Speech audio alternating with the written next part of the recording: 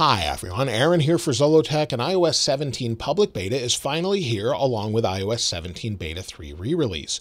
Both are the exact same with the same build number and features, and there's even more features that have been found since the iOS 17 beta 3 re-release is out. What's new video. We'll talk about that. We'll also talk about the overall experience as I've been using it full time on my 14 Pro Max and iPad Pro. We'll also talk about your experience based off the YouTube community poll, where at the time of this video there's over 10,000 votes and 170 comments. I've used all of those comments to determine what the overall experience is like. We'll talk about that and some of your comments a little bit later. But first, let's talk about emoji. And every year there's new emoji. You'll see these are the new emojis in 2023 and 2024, and these are decided on by the Unicode Consortium. This is actually not determined by Apple, but rather sort of a consortium that decides what the next standard will be. Then iOS, Android, Windows, Mac, every different operating system adopts those. So you'll see a shaking face, you'll have head shaking vertically, phoenix bird, and more. You have a broken chain and some accessibility ones as well. So these could be coming later on. We could see them later this year or early next year. Also, Apple Tap to Pay launched in the UK this week. So if you have that capability, you have a business and you want to accept payments on your iPhone, you should be able to do that. Now, as far as new features, let's first take a look at books. If we go into books, tap on a book here. This is the iOS 12.3 user guide. Maybe we want to copy something. So we'll highlight this and maybe we want to use it in a paper, but we want to cite it as well. If we slide over and copy within iOS 17 and then paste it, it will automatically cite it by itself, saying that it's an excerpt from, give the information, and more. This is great if maybe you're writing a paper. It just makes it one less step. However, you may have to format it into whatever the format is you're using. But it's great to see that. I did not see it in iOS 16, but it was there with iOS 17 Beta 2 and now Beta 3. Within settings, if we go to Siri and search and then set our language to English, United Kingdom, if we go back to Siri voice, there's a new voice. We have 4 options now. So take a listen. Here's voice 1. Hi, I'm Siri. Choose the voice you'd like me to use. Voice 2. Hi, I'm Siri. Choose the voice you'd like me to use. Voice 3. Hi, I'm Siri. Choose the voice you'd like me to use. And finally, voice 4. Hi, I'm Siri. Choose the voice you'd like me to use. So we have a few new options, or a new option there. Let me know which one you use in the comments below and if you'll use the new one as well. There's also a new update to Siri where you can select Indic languages and use them in combination with one another.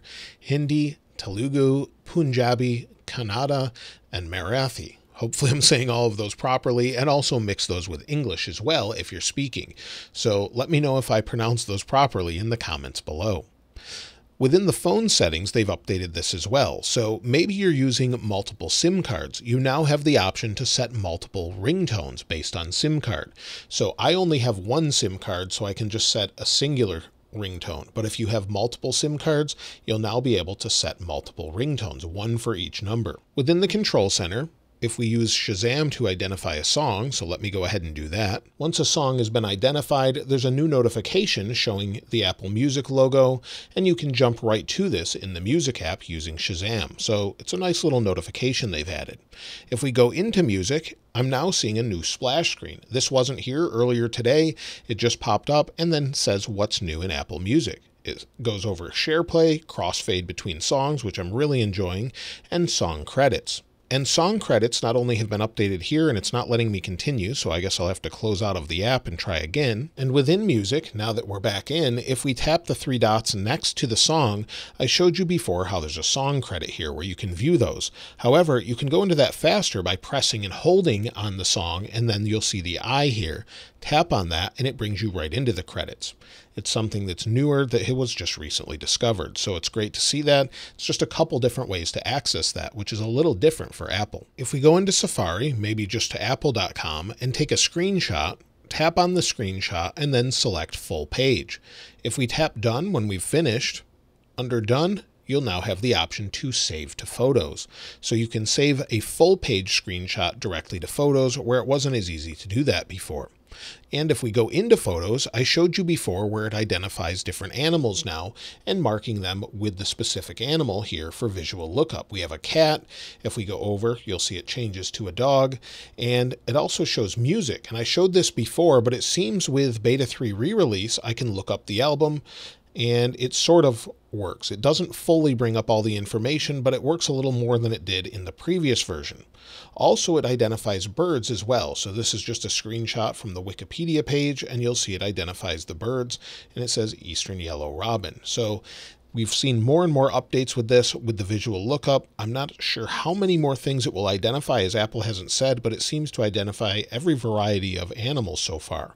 And it's not just a little paw print like it was before. Within settings, if we have the keyboard option for Polish, we now have the option to use the Quick Path keyboard with it. So if we select the Polish keyboard here and we just swipe, you'll see that it predicts text and will autofill. It doesn't do that in iOS 16. They've also added this for Germany as well, where I've shown that in a different video. Within the Contacts app, we now have some more customization options. If we go to Edit and then Edit at the top, then Customize at the bottom, we can customize the contact photo or poster. And within here, if we go to Monogram, we have the option to customize it with a ton of different colors and variants in between. So that's been added, which is really nice and helps you customize different contacts. You can customize with Emoji and photos, and the same is true if we go to Cancel here, Customize Contact Photo. We have the option for some monograms here as well with different colors. Within Spotlight Search, if you search for an artist, tap their name at the top, you'll see that we have a new artist profile at the top with their latest albums listed below. They've updated this for just about every major artist, however, not everyone is found there just yet. watchOS 10 gets an update using Siri. If we send a message using Siri, send a message to Zach Zolo. What do you want to say? This is a test message using watchOS 10. Okay, sending. To cancel, you can also press the digital crown on your watch. You'll see there's a new status that goes around the send button. Thanks to Brom for pointing this out to me, and you'll see it sends and just let you know. It's pretty simple and straightforward there. Also within the new Snoopy watch face, it seems to be aware of things such as birthdays and more. So there's more and more customization, it changes more often, and some people are seeing more and more animations with this. So I'm not seeing a ton of them as I don't use it full time, but I thought that's great that they've just added a bunch of little animation and features to it that's aware of things like birthdays. Also, if you're wondering what watch face I'm using, as I get that question all the time, if we press and hold here, go to Edit, you'll see it's the modular watch face. And as far as the complications go, this one in the middle is called Lumi. So that's one I actually purchased, and it's a nice little update that tells you different times of the day when it's best to take a photo or video. And then, of course, we just have our temperature, compass, music, date, and then messages. So nothing really too major here, but that's what it is if you're wondering. Now, macOS gets an update as well that I wanted to mention. It now supports using Keychain or the password manager on third-party browsers. So if you're using Keychain, it'll work on other browsers on macOS Sonoma.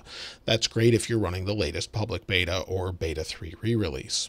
Now, as far as the overall experiences, well, we're not going to talk a whole lot about iOS 16.5.1, but most people say it's pretty good. If you want a very stable version, I would stay on that. I wouldn't use the betas. However, iOS 16.6 Beta 5 in particular, seems to be very stable, but it doesn't bring a whole lot of new features or changes just yet. Now, as far as iOS 17 Beta 3 re-release and public beta, like I said, they're the exact same thing. The overall experience really depends on what you use the most. Sometimes it's great, sometimes it's not.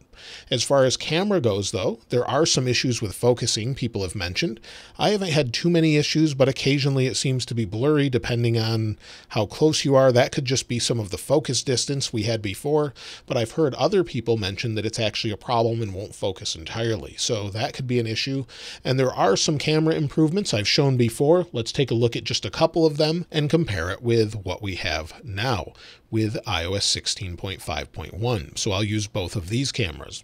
And as you can see, I think iOS 17 looks a little bit better. It typically is a little more saturated, I think, but it seems to be less sharp, which is what many people complained about, and less modified as far as overall processing. Let me know what you think about that in the comments below. As far as overall bugs that have been fixed, well, there really isn't any difference between Beta 3 and Beta 3 re-release. Withdrawing money from Apple Savings seems to still be working properly. The copy and paste bug was fixed. Dismissing a shortcut pop-up menu works properly, as I mentioned before, and the health icon on the iPad is still correct, where it was a problem before. So the health icon was sort of pixelated and odd before. I'm not sure where it is. There it is. And it seems much better on the Beta 3 and Beta 3 re-release. So not really much differences between the code on Beta 3 and Beta 3 re-release and public beta, but it does seem to be a little bit better. There are still bugs though, in particular the keyboard bug, where it will just sort of disappear where you can't type in text and then you have to exit the app and go back in. This was an issue on Beta 3 and also Beta 3 re-release and public beta. Some people said it was fixed. I don't think it's fixed, as I thought it was before. Many people are seeing a wallpaper bug. When they reboot, the wallpaper will disappear entirely. And of course, the notification bug is still there, as you can see here. That's still an issue. And the wallpaper bug, as I was showing you before, if we go in, not only when you reboot does it sometimes disappear, but if we go in and set a wallpaper, oftentimes the wallpapers are blank. Sometimes they'll fill in, sometimes they won't, and you have to go back and forth to see if they'll actually show. So there's definitely some odd bugs here and there. Oftentimes, my home hubs are not working properly, and I've seen this complaint elsewhere where I just keep getting messages over and over that the home hub is unavailable, and sometimes Siri says it doesn't understand. Also, I've heard a lot of complaints of apps and games crashing. So going into different apps, whether it's Threads, Twitter, something else, it seems to crash over and over. However, those two seem to be more stable, but other people have complained about different games crashing or just locking up and freezing in general. Text message forwarding, however, seems to be a little bit better, but still not 100% on Beta 3 re-release, forwarding from my iPhone to my iPad or Mac. So sometimes it works, sometimes it doesn't. Also, as far as performance seems to be pretty good other than the lockups and the odd keyboard disappearing bug. But in general, just going into different apps, whether that be music, swiping home, ProMotion, swiping, and everything is nice and smooth. I really have no complaints there. The only complaints I have is with odd lockups here and there. So going into different apps. And also one thing I forgot to mention is people are having a lot of issues with their widgets disappearing. Mine seem to be working okay, but I only tend to use one or two of them. But let me know what widgets you're using if they're not showing up properly. Now, as far as the overall heat, well, it depends on what you're doing, but it's staying fairly cool for me. It's cool to the touch, and for those of you that want to see the thermal camera, and using the thermal camera, the hottest area seems to be about 33 degrees Celsius, 92 degrees Fahrenheit. So just about both of those as far as the overall temperature. So not horrible. It's a little bit warm as the screen's been on the entire time, but not really, really hot. I've seen it get very hot before, and some people are saying it gets very hot when 5G is enabled. I noticed this last week or so with Beta 3 and turned off 5G and noticed a significant increase in battery life. So something's going on with the 5G modem. Using LTE sometimes helps. As far as battery life, if we go into settings, go down to battery, we've been following the overall battery health. I'm still at 92% after 237 cycles. So Coconut battery says I'm about 94%, so it's hard to say for sure. But either way, I have a lot of cycles this year compared to last year, as this has been using a ton of battery. Not just iOS 17 betas, but iOS 16 betas. Yesterday, I only had 3 hours and 10 minutes of screen active time, 5 hours and 6 minutes of screen idle time, and used almost 100% of my battery life. 3 hours for an iPhone 14 Pro Max is pretty unacceptable as far as battery life goes. The same was true about the day before, 3 hours and 1 minute, and I didn't really use a whole lot of intensive applications. Twitter, home and lock screen, messages, Instagram, Gmail, nothing really intensive. No games, no video watching. It just really uses the battery a lot. So that's definitely an issue with iOS 17. So if you're wondering if you should install iOS 17 Beta 3 re-release or iOS 17 public beta, if you're really depending on your phone as being super reliable and having great battery, well, I would definitely hold off until maybe a couple betas later. If you want to try it out and you have a secondary device or an iPad you don't use regularly, well then definitely give it a try. But just be aware that you need a computer in order to downgrade back. Make sure you have a backup before you try it out though. But it's overall fairly stable for an early beta, but I wouldn't try it on your main device unless you know what you're getting into. As far as iOS 17 Beta 4's release, well, we could see it as soon as next week or the week after. Last year, Apple waited a couple weeks after the public beta release. So we had it around the 27th or so it could be a couple weeks still. Hopefully it'll be next week, but we don't know for sure. The final release, of course, will be in September sometime, so only a couple months away. I can't believe we're that close to it, but we'll see the iPhone 15 Pro and all those phones around that time as well. As far as iOS 16.6 betas, well, I would expect iOS 16.6 RC this week as well. Maybe a final release later in the week or next Monday on the 24th. Or the following Monday on the 24th. So that's what I would expect for iOS 16.6. Then we'll see iOS 16.7.